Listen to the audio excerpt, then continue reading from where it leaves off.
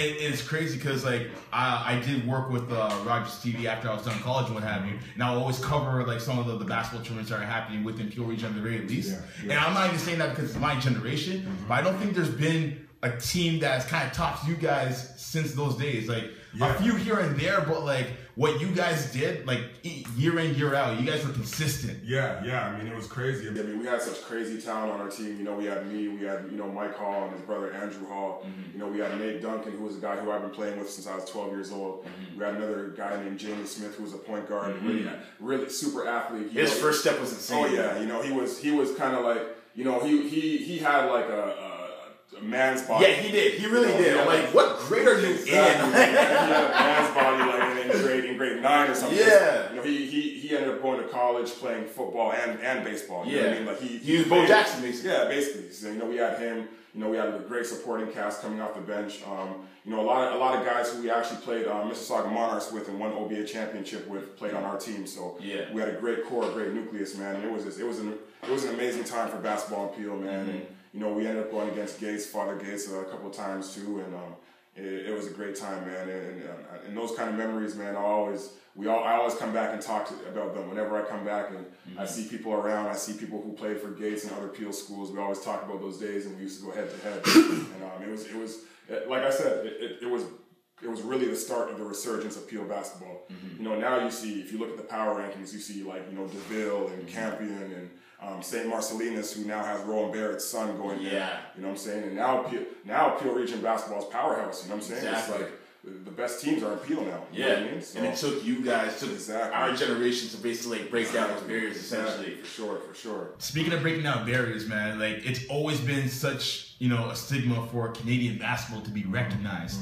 And I feel like it's now starting to happen with the likes of Andrew Wiggins, with Anthony Bennett, Andrew Nicholson, Kelly Olynyk, Tyler Ennis, Corey Joseph, who came back home basically. So would you say that it was your generation who helped out the younger ones coming up now? For sure.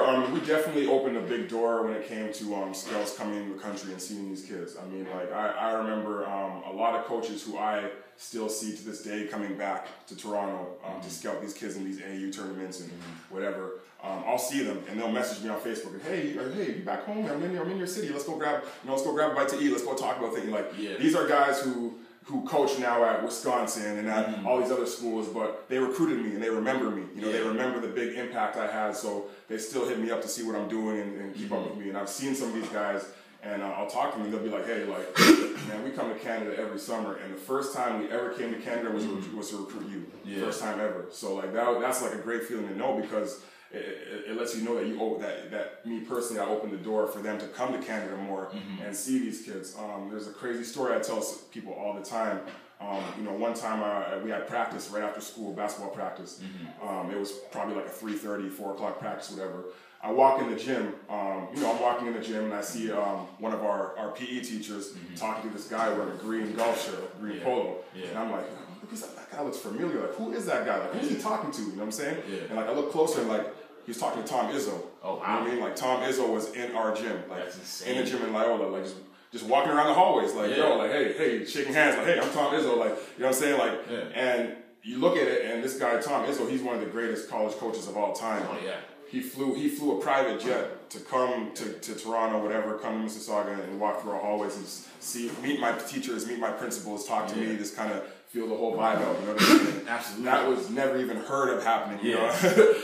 I mean, I'm sure coaches can't even do that because of regulations now. Of course, but like, don't want to tamper. Yeah, exactly. But the fact that the fact that back in the day when they could do that he did that, like, it was like an amazing experience that nobody's ever been through. So I'm glad I was able to open those doors. Secondly, apart from opening the doors, there's also been a big resurgence in just putting more attention and detail and you know, pushing the game farther as there was when I was coming up. You know, now you have these schools, as I mentioned before, St. Marcellinus. You know, you have these schools that are now elite level schools and sports program schools, and they're able to recruit kids from all across the country. And not only that, they get more funding for like weight rooms and facilities, and these kids are actually going to school for basketball. So what they're doing is they have a period where they're able to train, they're able to like get in the gym and work out with the coaches and stuff like that, and that's a big step in the right direction, because a lot of times people who I went to high school with, they went to prep schools in the States because that's how prep schools are run in the States. But now that there's a bigger attention to detail on that in Canada, these kids are able to stay at home in Canada, get that level of development, and not miss a step when it comes to them going to D1 schools.